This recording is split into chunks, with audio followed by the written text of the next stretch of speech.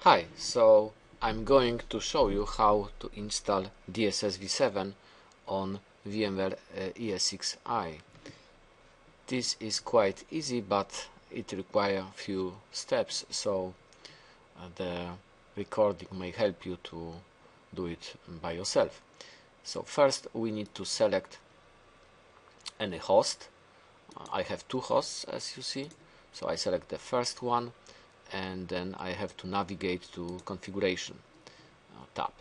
Okay, I have already two DSS V7 installed and they are running iSCSI active failover cluster, so I have here two iSCSI containers available, and I have also on this first host I have a local data store available as well.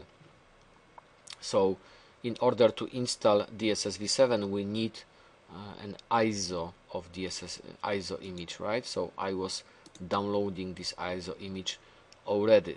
Okay, so you need to use this button, upload a file, and then you have some downloads on your computer. You can select and upload. So my upload is there already, so I have an ISO image available, so I will be able to install my virtual machine.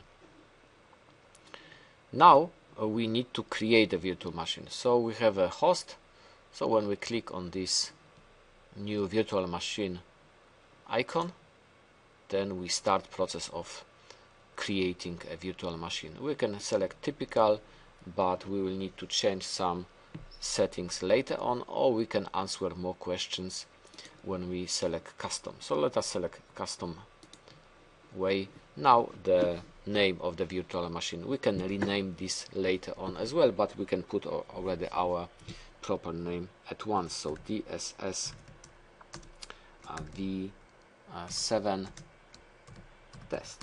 Okay, and now the question on which data center. We have one only, so next.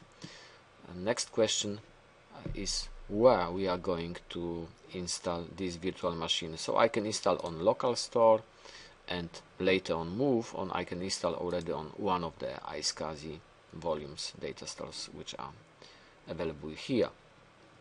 Okay, so I will select the second one, a bit more capacity. It's 198 giga. Here I have 3 terabyte. Okay, this is good enough. So we are now selecting the operating system profile. So I select Linux, and now the best which is fitting to DSS is just order 2.6.x Linux 64-bit. Okay, that's our choice. On next screen we can leave defaults values, and then 1 giga memory is the minimum what we need for DSS. We can change these settings here. Okay. Next is a network interface card. This is very important settings. You can change these settings later on as well, but let's say we need 2 ports, and important, we need to change the default E1000 adapter to virtual adapter, because the virtual adapter can use 10 gigabit Ethernet, and also it will take advantage if you configure something, some connection within the virtual switch. It will work much faster than the default one. Okay, so next is a storage driver. We can select LSI Logic SAS emulator, or we can select VMware ParaVirtual. These two are working quite fast. Don't use the default LSI Logic parallel driver because it's very slow. So we create new disk, and as a destination for the DSS boot media we need 2 giga space, no more. So it don't leave the 16 gigabyte default value, because this will be waste. Okay, so that's the next point, and that's it. So we have the new DSS V7 already installed, but there is no operating system here yet. So we need to insert the cd-rom. We will emulate inserting cd-rom by using the ISO file, and we maybe need to change some settings. Maybe we need to add the hard disk for the data. Okay, so edit settings, and you see the only hard disk we have is just a 2 giga space for boot media. So let us add. So we add and we select hard disk. Okay, we can select maybe 100 gig. Okay, that's okay. When we selecting this, we can also define on which data store we want this hard disk to be connected to this virtual machine. So by default it will be staying on the same, but you can also browse and select different one, right? Okay, so we use the same store as a virtual machine. Okay, so now we are done with the hard disk. We have a boot hard disk and we have a hard disk for the data. We have 2 network adapters. If this is not enough, you can always add one more. Okay, so network adapter, virtual. Here, if you have more VM networks, you can also define on which VM network this adapter will be. So let's say you need this NIC for volume replication, so you will have the dedicated VM network for volume replication, so you can select another one. Okay, for example this one. And you can change memory, you can change the type of the SCSI controller here. If you will find that LSI logic SAS is faster, you can change, but we live with paravirtual.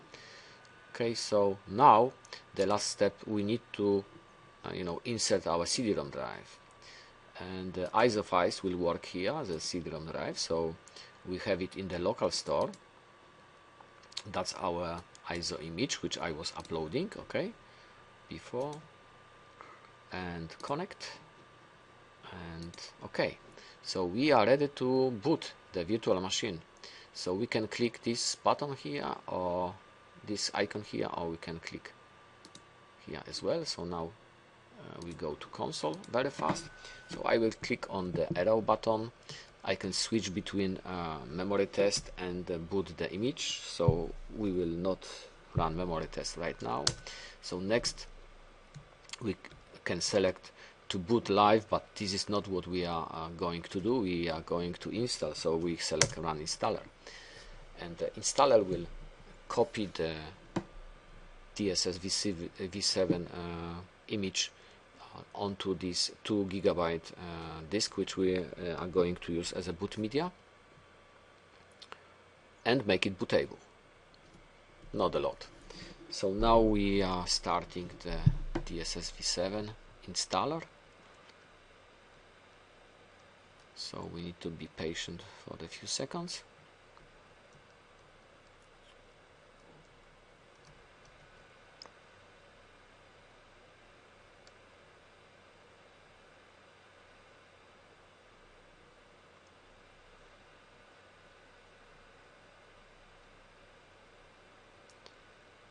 Great. So first question here is about license. We can scroll and read the license. Okay, and we can also press enter to agree. And now we have option to select the boot media. Okay, so our 2 GB is the one which we want, so I selected here and confirm. So the installation program checking the source files, copying the files, and then after copying it will just check the consistency.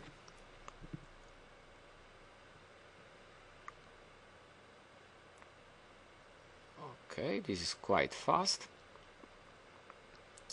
and that's it. We're done. So we can shut down or we can reboot. When we reboot, then we will start the already installed DSS as a virtual machine on a VM server. So we see it is rebooting.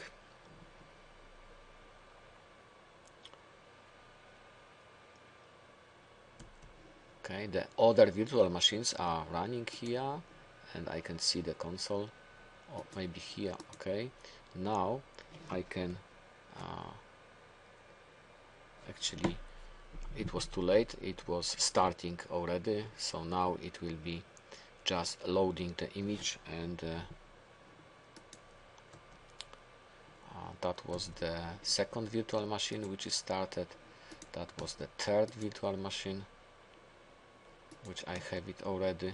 Okay, and that's our fresh virtual machine. It is loading. So I hope you will be able also to install same on your machine. That's all for today. Thank you very much for watching and have a nice day.